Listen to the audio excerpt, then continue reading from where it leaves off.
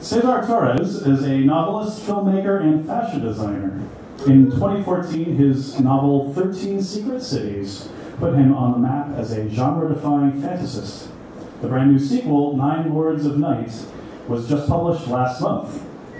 Under the pen name Pablo Green, he is also the author of the How to Kill a Superhero book series, a saga comprised of 4 novels that has been embraced by queer and gay men, and which blends together the genres of thriller, horror, erotica, and romance. Yeah, find that. Some bookstore, I'm sure. Where is it? Women and Children First, I'm sure, have it, right? They better have it, all right. In 2016, Cesar launched the apparel line LED Queens, and last year he directed the documentary Beyond Built, which chronicles the history of the world-famous Chicago bodybuilding gym Quads. Cesar, come on up and tell us, why is it important?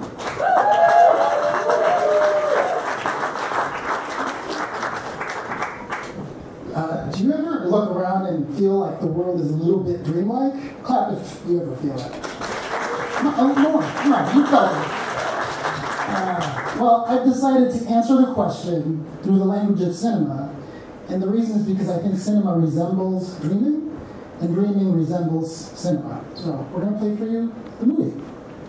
I work as a novelist, and throughout my life, I always thought of myself as someone who operates with words on a page or a screen in a simple combination of black and white. I have been writing down my dreams daily for the past 6 years.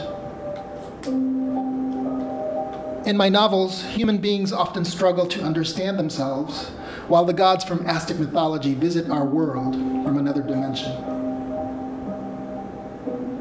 I am going to share the names of the Aztec god and goddess of death with you. His name is Mictlantecutli, and hers is Mictecacihuatl. I dreamt about them, and in turn, they dreamt about me. In the early hours of December 20th, 2017, I was hospitalized with multiple blood clots in my left leg and in my lungs that would kill me if left untreated. I prepared to die.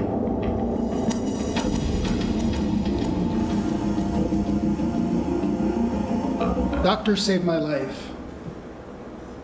After that experience, something unusual started to happen. I began to create new characters and stories using my own sketches as a starting point. Working with other artists, I created new illustrations. I also made new short films and even clothing designs. The colors I used were so bright, they were almost blinding. These visuals were unlike anything I had ever produced before. You see, I think it was my dreams that were telling me to dare to create new images and not just words. Our time on Earth as human beings is very short, and it's important that we don't waste that time. It's important that we should dream in color.